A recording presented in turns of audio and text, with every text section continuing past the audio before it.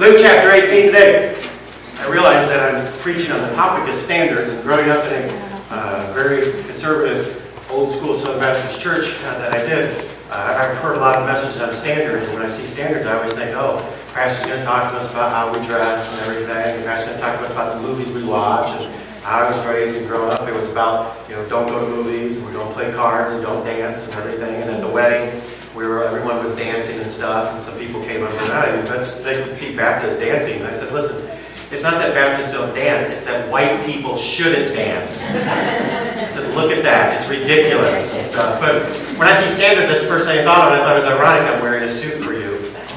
Because I have standards. That's not what we're talking about today. It's to be completely different about what standards are and things. So don't come into that with that mindset. So, Luke chapter 18. We are in the 5th of our 6-part series, and so we've entitled it Without Jesus, and Breaking Good is our subject that we're doing. So much of your life will be determined by how you view things. Simply how you see something and how you take it in the process and how you determine its value. So much of your life will be based on how you view and take things and determine their worth. I'll give you an example. The Wizard of Oz, the movie. I think it's the most ridiculous movie. I watched it as an adult. I can't believe we watched it as kids. Not because it's scary or anything, because it's stupid. And there's so many bad things that take place in that. Where's Dorothy's parents? Why is she living with Auntie Em and Uncle Elmer and all this other stuff? There's so many bizarre things going on. But somebody pointed this out, and I thought this is really good. It goes with how you view things. Is this, about the Wizard of Oz, the ultimate chick flick. 2 women trying to kill each other over shoes. And if you really think about it, that's what the Wizard of Oz is really about. What bothers me so much about the Wizard of Oz is this. You find out at the end of the movie that everyone seems to know this, that if you throw water on a witch, she dies. Why don't the Munchkins just have a fire hose? So every time she shows up, they have a fire hose and they spray any witch that shows up. The movie could be over like this. Why doesn't the good witch from the north tell her, just, well, click your ears. She goes through this whole thing and could almost die and gets to the end and she goes, well, you had the way to get home all along. If I was Dorothy, I would smack her down. And then Dorothy, what a rude little brat. She goes through and tells all the lion and the tin man, and then she gets to this girl and goes, I'll miss you most of all. While the lion and the tin man are standing right there. And it's like the tin man should be like, oh, you know that heart I just got? It's breaking because you just hurt my feelings. Why don't you go to the back of the line, Dorothy, and ask the wizard for manners? But it's just really a horrible movie. But, see, this is why I don't have to have therapy. I think all this stuff I think about, I just think about you, and you have to have therapy. But, your perspective will change your standards. And how you view things, and the direction you do it, will change your standards. If you're taking notes, our breaking thought is this. My priorities will be determined by what standard I judge. When your priorities are wrong, everything else in your life will be wrong. Your family relationships right now are struggling. Sir, your marriage is struggling because your priorities are wrong. If I were to spend time and talk to your wife, she would go, oh, he doesn't do this, he doesn't do this. And you would come back and you would say, but I do this and I do this. Because your standards and your priorities are completely wrong. You are missing out on ministering, loving, taking care of the girl God gave you. Your family is struggling today because you have the wrong priorities. Any ladies want to say amen to that? Your morals will fail because you have the wrong priorities. Your life will be, literally, isn't this how most people who don't have Jesus, isn't this how the average person's life is? They go from one disaster to the next. One drama situation from the next to the next to the next. And the reason is they don't have the right priorities and they don't have the right standards to judge what is right and what is wrong. And as I say that, we talk about standards, like I said, being raised in a very traditional, old school, fundamentalist Southern Baptist church. When I say standards, the problem is that some of you will think, well, then I have to be just like, Pastor Steve. And I should, he wore, I guess I should start wearing suits and ties to church. You should. No. I guess I should act like Pastor Steve. I guess I should have to change the worship. I kind of like this style of worship, but the people that I'm following, they say we should do this style of worship, so then I guess I should change the style of worship. I must be wrong. The problem with when we talk about standards is we think we have to create this cookie-cutter form of Christianity. Do you know that I was raised in a church? Listen, some of you. I was raised in a church that they preached about men having facial hair, and that it was wrong. And you couldn't be in the choir if you had facial hair. Could you believe that? Because that was the standard that they said, this is, look, you're here and you have a beard, all right? As long as your wife doesn't care, I don't care. In fact, if I could grow one real long, I got a great face for a beard. Mine would be great. If I could, if my wife would let me, she always says this, you can kiss me or you can shave. And if you notice, I never have a beard. Because I'd rather kiss her. But you don't have to fall into some cookie-cutter form of what Christianity is. You keep your family and your life from dangerous situations if you keep God's standards. You know, road, they put up big barriers next to very dangerous things. If there's a cliff, they put up a large barrier with concrete. And in fact, they put the barrier further away from a high cliff if you've ever driven through the mountains, because they want to give you some room for error. And that's what a standard is. Listen, can I just kind of tell you a little bit about a standard? I have never yet found anyone who's gotten involved with drugs or heavy drugs that doesn't first smoke or drink. They talk about the gateway drug. I've never yet seen anybody who doesn't do heroin that first didn't smoke. I've never yet seen anybody who doesn't get involved in other type of drugs and activity that just doesn't drink.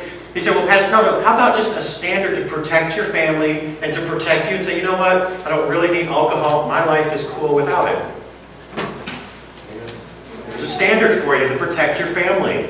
Secondly, standards create security. It creates economic security. Sin is expensive. I've had people tell me about getting picked up for drunk driving and the cost of the jail and the towing. And I'm like, wouldn't it have just been easier if you just didn't drink? And they're like, yeah, I guess it would be easier. Yeah, sin is expensive and it carries a lot of guilt and a lot of issues. It creates family stability for your kids. It creates moms and dads that your kids can count on. And it also, standards create value. What is important to you will be determined by your standards. I like baseball cards, and when I was younger and didn't have a family, and I had more money, and I bought baseball cards and collected them. Now I just count on people giving them to me because I don't have money. But I have kids. I collect kids. But it is interesting, like what one person will value a card, and my wife, when you would get those books, when I first had them, I'd set them all out, and I'd go there and say, hey, you see this one? The book says this one's worth like $150, and she's like, well, where do we turn it in? And I said, well, really, it's just what the book says. I said, it's only worth what someone will pay you for it. Your standards will determine what's valuable for you. If you have the right standards that God wants, we know what's valuable now? Your little girl becomes valuable. If you have the right standards that God wants, what will become valuable are the relationships you have. When you walk away from God, you start thinking things like houses, and bank accounts, and cars, and money. You start thinking, those are what really matters in this world. And that's not, is it? Today in Luke chapter 18, we'll meet a man who has a life-changing moment with Jesus. And really, instead of breaking good, his life is going to break bad. And just as I said about the standards of money and materialism, that's going to be his problem. And boy, I wish I could get every 20 and 30-year-old, and maybe even teenager in the world to just listen to me for the next 10 minutes as we talk about this, because this young man in the Bible is the average 20 and 30-year-old in America today. This is the problems that we're having economically, government, budget-wise. All of this is because we have the wrong standards, and we have gotten material things so out of whack. So follow along in Luke 18, verse 18. It says this, and a certain ruler asked him. Now this is, we often refer to this man as the rich young ruler. Maybe in your Bible there's a little title above it that says the rich young ruler. He's a wealthy, self-made, business-type young man. His very first value is himself. His second value is his possessions. It's materialism. If you're taking notes, the biggest obstacle from receiving God's blessings is us. It's us. You have this idea maybe that God wants to hold back the blessings that He has for you. And by the way, when I say that, instantly you go to like the TV preachers, oh, God wants to make me rich. Really? You think that the blessings of God are something as silly and dirty as money? The blessings of God are relationships. They're the people that you love. They're the people that stand by you when you have cancer. They're the people that stand by you when you're bankrupt. You don't believe that, young people? You live your life long enough and you'll find out real quick that possessions and things are fleeting. What really matters are people that love you. Amen. And what is keeping you from experiencing the blessings of God is really you. Because the God you've replaced in your life is yourself. And you've become your own God. Look at verse 18. He says this, "Good master, what shall I do to inherit eternal life?" Now, on the topic, that sounds like a good thing to ask Jesus. And he knows how to approach Jesus. He has probably a religious background into his life. He's got some training. The problem right here, though, if you don't read it carefully, there's a problem. He doesn't approach Jesus as God. He approaches Jesus as a good master. He is not seeking at this moment the approval of Jesus. He is really in front of, I don't think he would have done like Nicodemus and go in private. Remember John chapter 3? He goes in public and he asks this very popular crowd-following rabbi that he sees and says, "What must I do to inherit eternal life?" Because he thinks he's already got the answer because he's a good person. He's wealthy. God must obviously love him because that's the religious answer. Be good, and if you have everything, then God must love you. That's what he's thinking. He is not seeking approval of Jesus. He really wants Jesus to tell him he's good in front of all these people. And boy, you say, "Well, I'm glad we're not like that today." Why do so many people buy cars they really don't need, but it has a symbol on it? Right? Maybe a reverse peace sign symbol or something like that. Not a Ford, because if you love Jesus, you drive a Ford. All right, here's Jesus. Watch how Jesus will not let this go and challenge that. He's basically just saying, you're a good person. He doesn't call him God. Look at verse 19.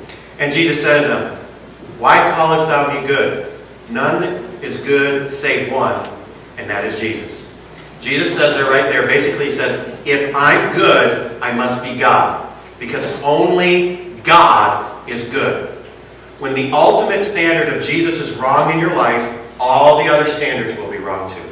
When Jesus is not God, when he is not the second person of the Trinity, when Jesus is not your Savior, you've asked him to come into your heart, be your Lord and Savior, the payment, the penalty for your sin. When Jesus is not the Lord of your life, like we talked about last week, when he is not the one sitting on the throne, all of your other standards will be wrong, and your family will struggle. Your financial situation will struggle because you will go out and you will buy things that really, if Jesus was the Lord of your life, he would probably tell you, no, don't do that, you don't need that. And you will struggle in so many areas. Your morals will struggle, all because your other standards are wrong. And when Jesus is not right in your life, it has a ripple effect that goes through everything else. Look at verse 21. "And he said, All these have I kept from my youth." Okay, for one moment there, what is this young man, what do we always call him? It might even say in your Bible. He's called the rich young ruler. Right? Back up. And he's saying, I've kept these things from my youth. I've done good. All these stuff. I've kept the commandments that Jesus tells him there. I've done all of this. And he said, I've done it from my youth. Do you get that? That's like a 13-year-old saying, I've been really good since I've been young. Since I've been a teenager, I've been really good. You're just 13. You're barely into this, man. It ain't the 13-year-olds that drive most parents crazy. It's the 16, 17-year-olds you want to find a hole and bury them in, right? And he says, since my youth, I've been a good person. What is he looking for? He's looking for Jesus to pat him on the back and say, hey, you're a good person. Here's Jesus' answer. Look at verse 21. Thou knowest the commandments. Do not commit adultery. Do not kill. Do not steal. Do not bear false witness. Honor thy father and thy mother. All right, Jesus refers to the 10 commandments here, right? But if you notice, he only does count them up. Take a second. I'll wait.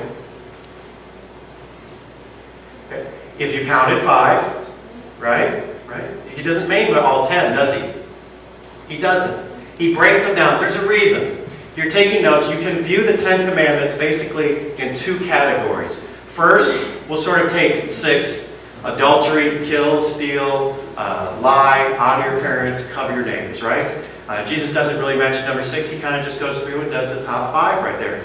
These are all our responsibility to men, aren't they? This is how we treat our fellow man. Lying, cheating, adultery, stealing, coveting. I mean, this is everything that deals with your fellow, your neighbor, your wife, your family member, isn't it? And Jesus goes off and lists all of these things. And he's going to say, hey, all these things I've done since my youth. Because he's done that. What Jesus really doesn't mention are the other ones. These, the Sabbath, the Lord's name in vain, no other gods, no greater. These are all of your responsibilities to God, aren't they? These have no other individual. This is everything towards God. And what Jesus is basically telling him is, look, you can meet your responsibility to men. And most of you in here, you're good citizens. You're good neighbors. Most people really are, deep down in their hearts. They really want to be nice neighbors and nice to people.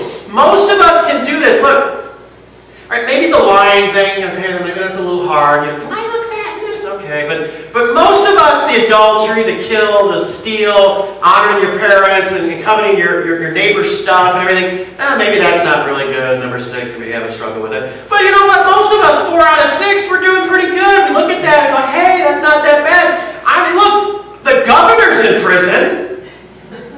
I must not be that bad. I'm doing okay. But it's when we come to our responsibility to God and what God expects out of us, that's where we struggle. You look good to man, but to God you're a sinner. And really that's all the 10 Commandments were about. It wasn't a series of do these and you'll get to heaven. The whole 10 Commandments were about creating a standard for you to look at and you to judge your life and go, I'm not good. Exactly. James says the Word of God's like a mirror, and you hold it up to yourself, and you see yourself and go, oh wow, there's some really bad stuff. And it's for you to change. It's for you to see that you are a sinner, and you have a need, and it starts with Jesus. You can meet your responsibility, men. You're good citizens, good taxpayers, and go to work, and you don't beat your wife. And I mean, most of you are really good. Some of you don't. But most of you are really good. But none of us can meet our responsibilities to God. And that's why you need Jesus. And that's why you need Him as your Savior. So go back to verse 21 again. And watch what he says. He says, all these I have kept from my youth. And you know Jesus is just thinking, since your youth, you're just a little kid. He knows what's going on. He's God. He can read. The scariest part of the Bible is when it says that Jesus knew their thoughts. Because man, you can get dressed up in a nice suit, you can look good, you can carry the right Bible, and your family, you know, you fought all the way here, but there's something magic about our church parking lot because as soon as your family steps foot on it, instantaneously you become the cleavers. And you walk in and they're, oh, how are you doing? Oh, everything's good. No, you almost killed each other driving here. You almost stopped the car and threw the kids out, and he's only 3, right? But you got here, now everything's perfect. Look at us. We're just, everything's got it under control. No. You're a sinner. You need Jesus. Amen? So Jesus responds. This is great. Look at verse 22. And when Jesus heard these things, he said to them, okay, watch this. Thou lackest one thing. Remember, he knows his thoughts. He knows what he's struggling with. If Jesus was talking to you, he may say, okay, thou lackest one thing. He might talk about alcohol. He might talk about your inability to forgive. He might talk about the bitterness that has crept into your heart. Because you're God and you won't allow anyone else to have mercy. What does he say? Sell all that thou hast, and distribute unto the poor. And what does he say? Maybe even underline this in your Bible. And thou shalt have treasure in heaven. Come, follow me. This is the pattern for knowing Jesus. First, the treasure in heaven. And second, you follow him as Lord. You cannot have one without creating the other. Let me just explain and elaborate. What I mean by this, the gift of heaven is not the end in the Christian's journey. I don't necessarily believe when you accepted Christ you had to make a full understanding of everything. I didn't know. I didn't know the Trinity. I didn't know the virgin birth. I was a kid. And I don't believe when you accepted Christ you had to make him the Lord of your life. But I don't believe if you truly believe and accepted Christ as your Lord and Savior, it will not be created. It will not also lead to you making Jesus number one and Lord in your life. You cannot have one without creating the other. The gift of heaven, your ticket to heaven out of hell, does not end your Christian experience. It just starts it. And too many people leave it at the altar. I'm going to heaven. That's all that matters. And God bless you. I've had people, Christians, and I believe once saved, always saved. You can't lose your salvation. And I've had people twist that doctrine and they tell me, well, I can't lose my salvation. I can't go to hell. So I can do whatever I want. And I sit there and I just shake my head and I think, if you met the Jesus of the cross, the Jesus of the Bible, who is so life-changing, it is not, I can't do whatever I want. It eventually ends in, I just want to do what makes him happy. I become least and he becomes more. And if that's like not sleeping with my girlfriend, then it's not sleeping with my girlfriend. If that's like changing my clothes just because I'm just dressing modestly and stuff, then I'm going to change that. If that's changing my music because it's all and swear words and profanity, maybe I'll change some of that because I just want him to be happy with me. The gift of heaven does not stop your journey. It's just the beginning of it. And watch the tragic response in verse 23. And when he heard this, he was very sorrowful. Why? Because he was very rich. He could have been one of Jesus' close followers.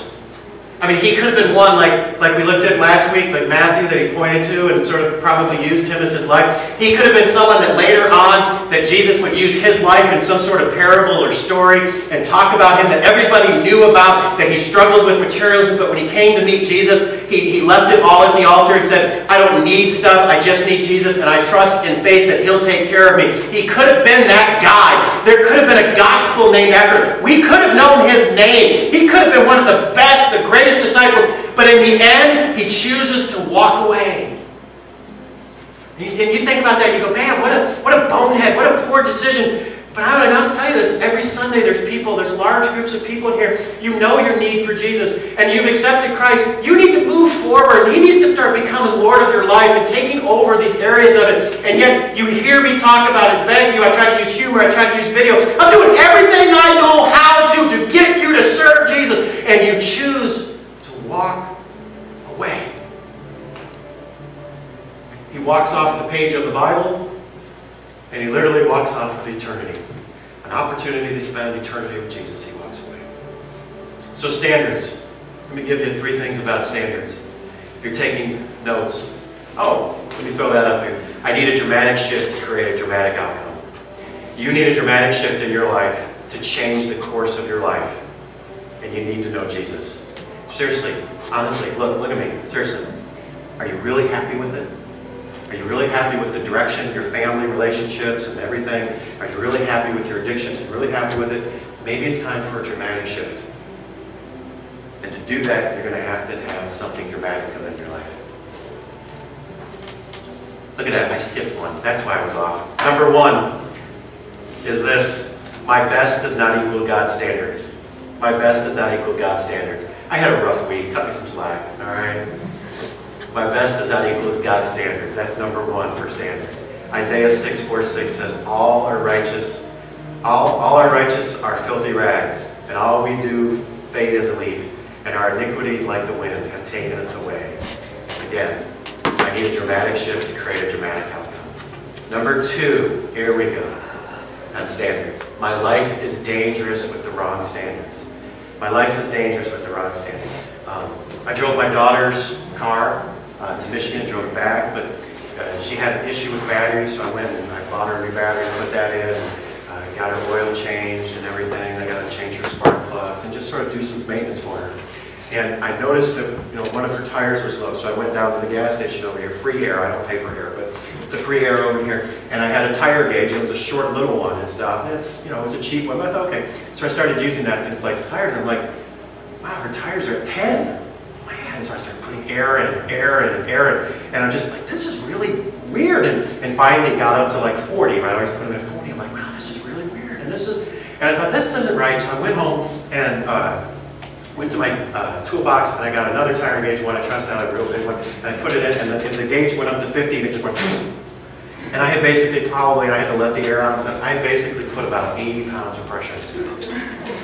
All right? That's really dangerous, by the way, if you don't know. Your tires could pop, and it's not a very safe thing. So I'm like, oh, let the air out before anyone notices this. But why I had done that is because I had a broken standard. The gauge I was using to tell me what was right and what was wrong was completely off. And because I used the wrong gauge and the wrong standard to judge, I created a very dangerous situation.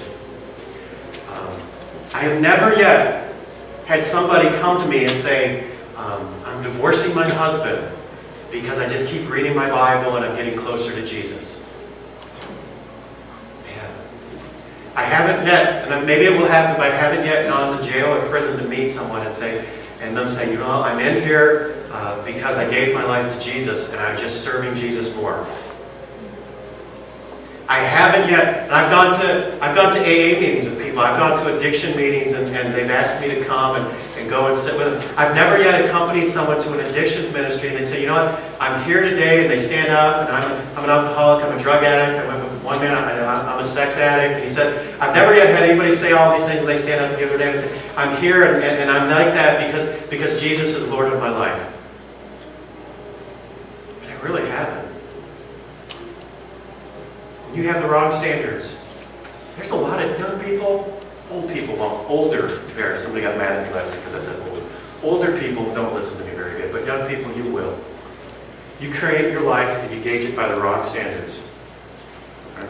Money, fame, popularity, all these things. You create your life by having a good time. YOLO, you only live life once. Yeah, it's a limited. You create your life by the wrong standards and you will be a very dangerous person to be around. You will cause a lot of pain, a lot of problems to people you say you love. Lastly, number 3, with standards, my life is blessed with God's standards. Where are the rich man's possessions today? I don't know if he had a 2-hump camel, a 3-hump, I don't know if he had a whole bunch of, I don't know if he had a 2-story house of clay, I don't know if he had indoor plumbing, some people had that in the Roman Empire. I don't know if he had all the, I don't know if he had a beautiful wife, I don't know what he had going on in his life. But let me just ask you this, whatever he had, where are his possessions today? But what he could have had, if he had sold everything and followed Jesus, he could have had Jesus. He could have been today with him in heaven. He could have had everything that Jesus said he would need in his life. He could have been someone today people could have, like Matthew, Mark, Luke, and John, and Stephen. He could have been someone people named their son after. But instead, everything he thought was great is gone. Everything he could have had is gone. This week, remember what God has blessed you with. With that, God has blessed me with what? See, it only takes one moment to break bad, and it only takes one moment to break good. One simple choice. What I want you to do, if you think about what God has blessed you with so far in your life, even though you've made some poor choices, we all have, even though you've made some poor choices, and you still look back and see how much God's grace has overcome those poor choices, and how much He has still blessed you with those poor choices, what I want you to do after you look at what God has blessed you with, think about this week. What more will He do? What more will He bless me with if I really get serious about my Christian walk? If I really get serious about following and serving Jesus? Because if He could do all that with a really lousy me, man, what could He do with all of me? It only takes one. Someone wrote this: in some moments, falling in love at first sight, winning the lottery, having a car accident, you know instantly that your life has been changed. In others, you might have no idea of their significance until years later. But when you look back, you realize that that same small decision to go to a party, to make a phone call, to read that book, set in motion a whole series of events that turned out to be hugely significant in your life. Today, you have a chance. You have a choice. God's standards will always lead to God's blessings. They will always lead to the right thing in your life. They will always lead to what you need. They will always patch that hole in your heart that is left there because of issues with your dad or your mom, or because of some horrible things that weren't your fault that were done to you. Those holes in your heart, when you follow God's standard and make Him the Lord and really get serious beyond going to heaven with Christianity, God always takes care of those. Blessings are always found when we follow God's standards. I remember this story, and I'll close with it. It was a mom, and she was a believer. And she was really trying to serve Jesus. And so her local high school was having a PTA meeting, and they were going to discuss their new sex ed curriculum. And as they were going through it, they had all these professionals and teachers out there discussing about how they were going to do it, and all the things and the birth controls that they were going to start handing out to kids. Because the thought kept coming in, well, kids are going to do it, so they might as well at least know how to do it right. We might as well do all this. And the mom was listening to all this and thought, I don't want my daughter hearing all of these things. And she said, you know, can I just say something? She said, why can't we talk to these kids about abstinence? Because it works every time it's tried. Why can't we discuss and try to push some basic morality on these kids? Our kids aren't animals. Can't we sort of expect more out of them? And the leaders up there just sort of laughed at them, and other people said, that is so ridiculous. You can't think of that. That is just bizarre. What do you think? This is the 21st century. Stuff like that is impossible to ask. And she sat down and went on with her meeting. She just sat there and felt like such a failure. Like, what are we going to do? And so they dismissed her sort of part-time, and they all went back and had coffee and donuts, like some of you are going to do. And they all went back and had coffee and donuts and everything. The mom just sat there in the front row, and she just put her head in her hand and just, God, just give me something to say. I don't understand this. It just doesn't make sense. This is just, why am I here, God? Why is this happening? And so they all went and had their coffee, and then they came back and stuff. And so the leaders said this. They said, okay, to sort of demonstrate why this curriculum is important, why we need to pass out this birth control and do this thing. You know what I'm talking about. Underneath one of your chairs is a red dot.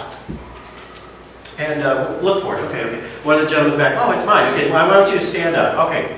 Now, everybody who shook hands with that man, stand up. Okay, stand up. Now, everybody who shook hands with somebody standing up, standing up. And it didn't take long before almost everybody was standing up. And he was trying to make a point that when you have sex with one person, you have with all their people. And this is why we need to do this, because it's dangerous, and everything. You get the point he was trying to make. And the one lady who was praying there for God to give her wisdom and guidance and direction, she didn't go back. And everybody was standing except for her. And the light went on in her. And she sort of said, waved her hand. And the guy said, yes. And she said, you know, you've been talking about that, all this and this reason because we can't tell kids to wait and they're not possible to do it. And I would just like to point something out.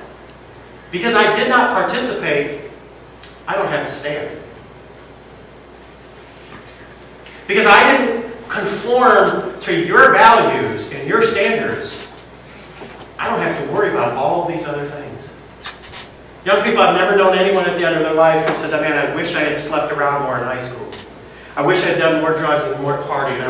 But boy, I've been with there at the end of a life, and I've seen grown men, senior citizens, cry because of the tragedy and the pain their life has created because they could not control that one part of their life. When you don't conform to the world's standards, you don't have to participate in all the pain and the heartache and the issues that the world has to offer. But it all starts with what you value. It all starts with what your standards are. No one looking around with every head bowed.